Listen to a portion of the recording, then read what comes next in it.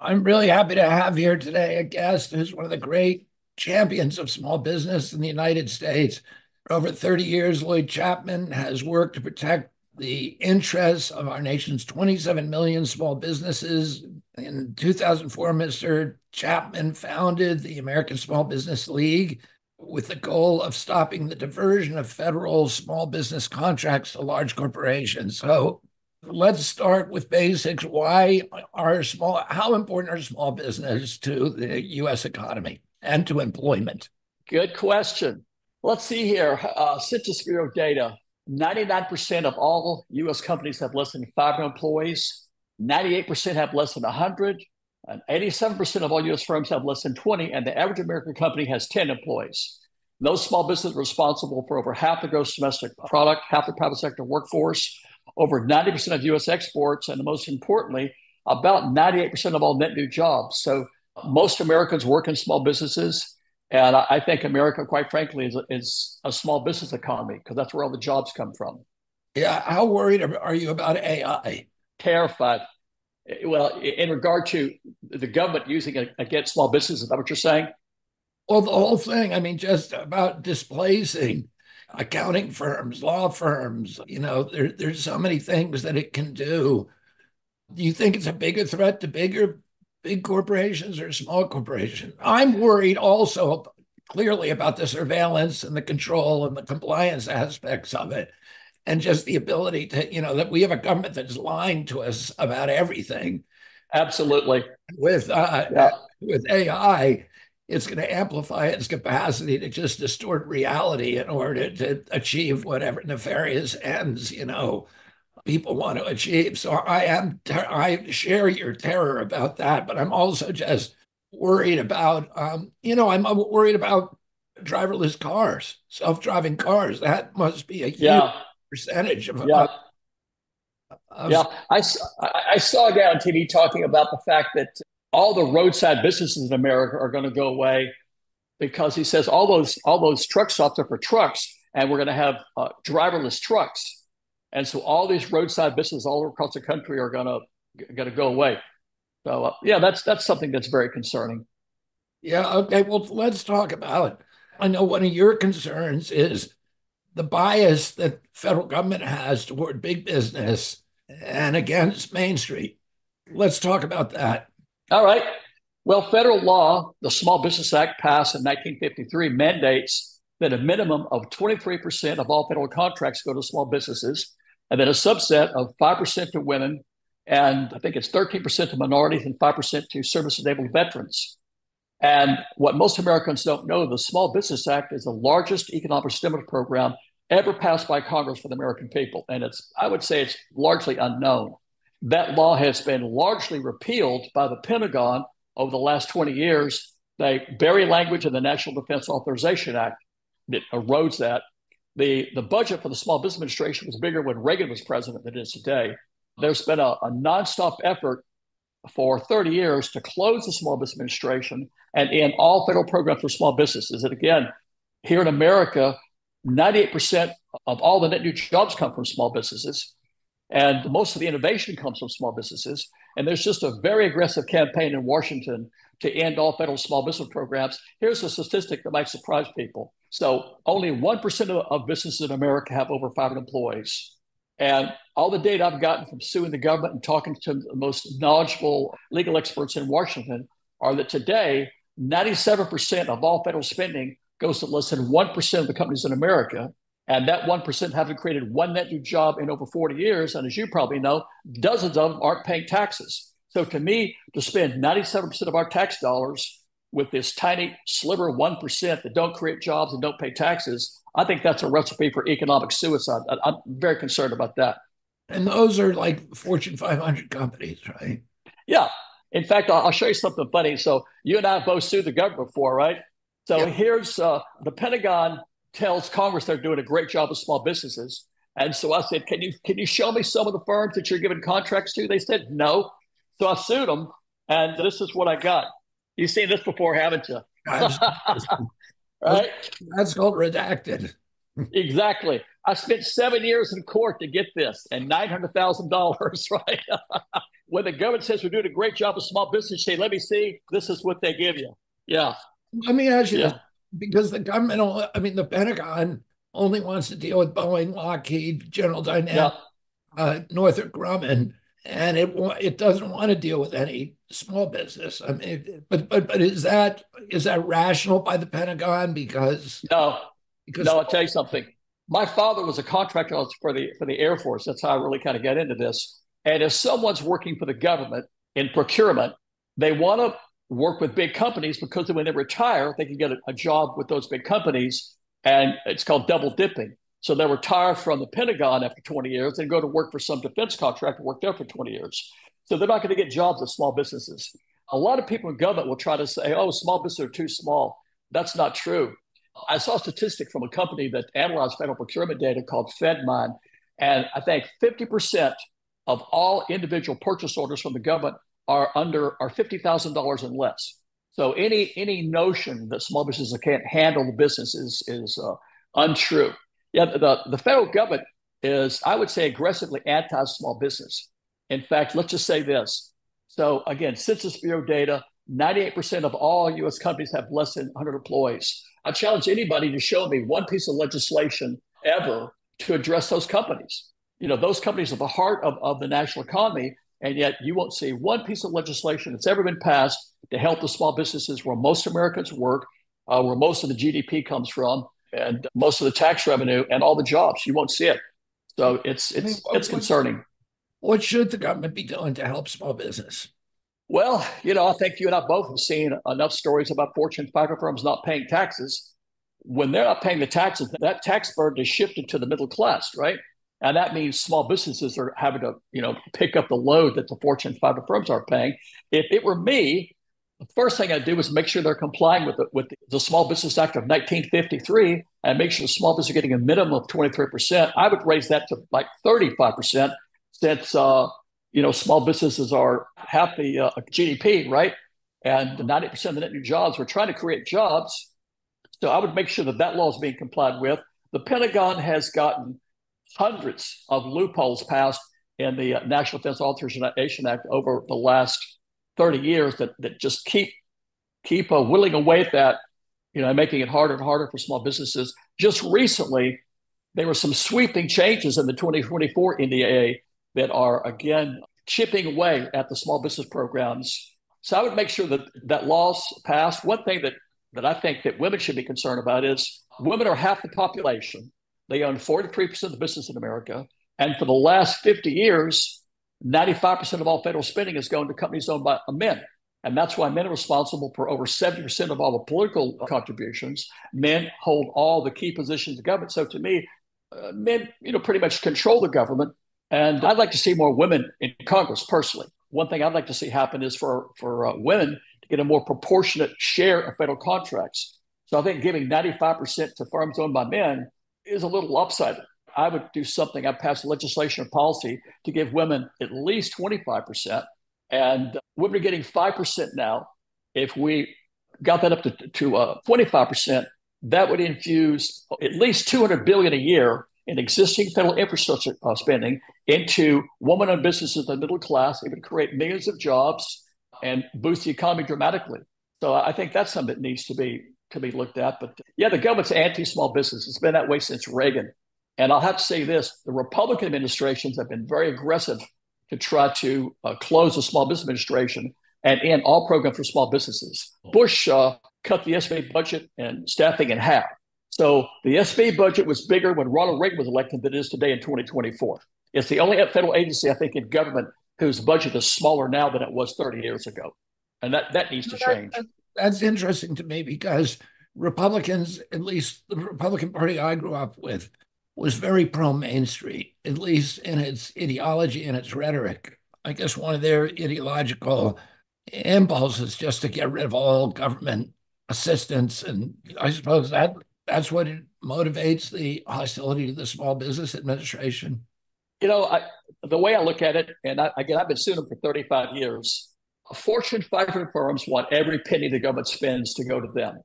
So the Small Business Act that mandates that a minimum of 23% go to small businesses. They're trying to close the SBA and end those programs because they want that money. It's just greed. Again, if Republicans are so pro small business, please show me one piece of legislation passed by a Republican president that would benefit companies with 100 employees or less. You can't do it. Just the opposite. So Reagan tried to close the SBA. Bush Jr. tried to close the SBA. Even Obama tried to close the SBA. I was shocked at that. Reagan's plan back in 1985 to close the SBA was combined with the Commerce Department. So the Commerce Department represents the largest business in the country. The SBA represents the small businesses, and the complete different interest. Again, that was Reagan's plan to close it, and Obama tried to do the same thing. I was very disappointed about that. So President Obama tried to close the SBA by combining with the Department of Commerce. You probably know this. A trick in Washington, if you want to close an agency and it wouldn't be popular with the American people, you combine it with another agency and then zero out the budget. So it never is reported that that agency's been closed, but they've done that. But that's what they will do with the SBA. They want to essentially close it by cutting the budget and the staffing and combine it with another agency. And when they combine it with another agency, then you can't tell anymore, right? You can't tell what it is, right? But the staffing and the budget for the SBA when Reagan was president was, I would say, 3 times larger than it is in 2024. So the SBA budget should be, I don't know, 4 billion. It's less than $1 billion. So when you think about it, so we've got a country where 33 million small businesses are responsible for 98% of the net new jobs, half the gross domestic product, half the private sector workforce, over 90% of U.S. exports. And there's this little tiny agency that represents them. They're trying to get rid of that. I think that's someone's not thinking right. But it's what you have talked about, corporate capture. Those big corporations have so much power in Washington, and they want that money. They want 100% of the money the government spends. And that's why they're so aggressive to get rid of the Small Business Administration. Again, I think most Americans would be shocked to find out that 97% of their tax dollars are being spent with 1% of the companies in this country. And those companies have not created one job since 1980, and many are paying no taxes. I just think that's just insane, right? But Bush closed most of the regional SBA offices. He cut the staff in half. I think all the regional offices need to be reopened, and the SBA budget needs to be restored to some reasonable level so they can help small businesses and create jobs. And then how do you get your funding? And what is your background? My background was, quite frankly, I was a real estate agent. And a friend of mine started a computer company around 1985, and I came out to help him just for fun, right? Where are you from Texas or what? I'm from Round Rock, Texas, which is just outside of Austin. Just trying to place your accent. Yeah, my accent can get pretty heavy sometimes, but yeah, I'm from Round Rock, Texas, and I went to California just really on a vacation to help this friend of mine. I got involved in it. And again, my father was a contracting officer for McClellan Air Force Base in Sacramento, and he gave me all this information to try to help this friend of mine. And he told me how to do Freedom of Information request. I was naive. I didn't do anything. And so I did my first Freedom of Information request, and they didn't like it. They didn't like it. I just fell into it. I was asking for these reports that the Pentagon had on how much money that defense contractors were actually giving to small businesses. So the Pentagon was telling Congress that they were giving small businesses the 20% at that time the law mandated. I wanted to see these reports. And when I got a few of them, I saw that the small business goals were in tenths of a percent. So while the Pentagon was telling Congress they were giving 20%, the contracts I saw were like 16/100ths of 1%, 0.2%, 1%. In fact, here's how I really got started doing this. Again, I didn't know anything about it. And I saw on television that Lockheed got a big defense contract. And so I did a Freedom of Information request for a copy of the small business subcontracting plan for that contract. And again, my father's telling me what to do. I got the paper, and the small business goal was 16/100ths of 1%. Well, at that time, the law said 20. I thought it was a typo. And so I called them, and they said, no, that's what it was. So I called Barbara Boxer, and she put me in touch with Les Aspin. Remember that guy? Oh, yeah, I know him very well. Yeah, he was a great guy. And there was a congressional investigation into this contract, and they boosted the funds for small businesses from 16 million to 517 million. And that was like maybe 5 or 6 phone calls. And I thought, well, hey, this is easy. So I requested information on a couple more contracts, and that's when they decided it was top secret. And I sued them. I lost at the district court level to a judge whose brother was a high-ranking Pentagon official, Judge Fukazan. And then I appealed to the Ninth Circuit, and I won that case. And the judges were so angry with the government's attorney, this poor woman, she was probably about 35 or 40, they were just screaming at her, and she was crying, in court. They were so angry. And I won that, and I won basically the release of all these reports that showed that they were, not hitting the goal. So what the Pentagon did was pass a program called the Comprehensive Subcontracting Plan Test Program that eliminated the reports that I'd won the right to see. Yeah, you're familiar with that. Yeah, you've seen that, right? So the Comprehensive Subcontracting Plan Test Program was passed to see if it would increase contracts to small businesses. There were two provisions. Number one, no penalties for noncompliance and no transparency. Sound familiar? Yeah. Yeah. Here's the funny thing. How long do you think they tested if eliminating transparency and any penalties for noncompliance was going to help small businesses? They tested it. Forever. I think they tested 35 years. Yeah. And they're still testing it. So the Pentagon is still testing whether eliminating transparency and any penalties for noncompliance is going to help small businesses. That's just insane. That's gone on for 35 years. Yeah, well, it's been a very successful program for the Pentagon and for big business. Absolutely. I had a meeting one time with the Inspector General at the SBA. From my experience of winning that case in the Ninth Circuit, I prompted a congressional investigation into fraud and abuse in federal small business programs during the Bush administration. And I was meeting with the head of the SBA, Inspector General, and we had a nice meeting. And at that time, I was suing the SBA under the Freedom of Information Act for the phone records of the press office director, who I assumed was working with the Pentagon. So as I left my meeting with the Inspector General, I got in the elevator, and I saw the sign says SBA press office. So I jumped out of the elevator so I could go over and say hi to this guy to kind of harass him. And there was a stainless steel door with a bulletproof glass and a keypad. So I just walked out of the executive offices of the SBA. I could see the SBA administrator's office. When I walked in this door, there was a secretary, and I could see the SBA administrator's office. The Inspector General's office was down the hall, and their chief counsel. But when I tried to go at the press office, it was a stainless steel door. My personal opinion is the Pentagon runs the SBA out of that office. And back a few years ago, I was always dealing with the SBA press office. I was always fighting with them in the press, right? And the guy who was head of the SBA press office was a retired naval commander whose specialty was surface weapons warfare systems and reputation management. I find that I find that to be a little suspicious, right? It's in fact, right now, go ahead. It's like 30 Rock, where Alec Baldwin played the director of television programming and microwave ovens for the General Electric Company. It's just, it's an anomalous designation that really doesn't make any sense. You know what? I'll tell you something. I was thinking about this. From suing the government, it's put me in contact with a lot of people in different areas. And I prompted a congressional investigation. I testified for Congress. I wrote legislation to try to change it. And nothing in government is the way it should be. So what's happening at the SBA, where small businesses are being cheated out of, I would say, about $300 billion a year. So they're supposed to get 23%. I think they're getting 3%. And that's typical. So every agency is like that. You talk about corporate capture, right? Every agency is just like that. So the SBA is just a sample of every agency is just like that. So an agency that was designed to help small businesses is actually being run by people that are trying to help the Pentagon, not the small businesses. But from what I've seen, I've been in Washington quite a bit. I've been in every office in the House and the Senate. I've met most of the presidents in my lifetime. And that's the way the whole town runs. So Washington is run not for the American people, but Washington, D.C. is run for Fortune 500 firms. In fact, here's something I want to be sure to talk to you about that I think you probably know about. In the last 4 or 5 months, I've discovered that the DNC is completely run by corporate lobbyists. I never knew that. I'm 74. I didn't know that. If you search on DNC corporate lobbyists, you'll see a multitude of stories that talk about from the top to the bottom, it's corporate lobbyists. And the RNC, I think, is very similar. I didn't know that.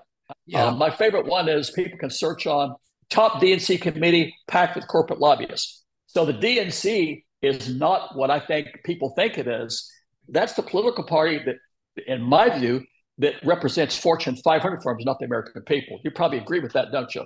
Yeah, absolutely. And I mean, I see it every day. The New York Times reported this week that the DNC has already raised 1.1 billion for this election and that they're on track to raise 3 billion. You know, they're using that money to make sure nobody else gets on the ballot. So the Democratic Party, when I was a kid, was about voting rights. It was trying to make sure that every American could vote no matter what. And now the DNC, controlled by corporate lobbyists, intends to subvert democracy, to make sure that people can't vote, to disenfranchise anybody. And, you know, they're doing the same thing to Trump. I'm not a fan of Trump's, but Yeah.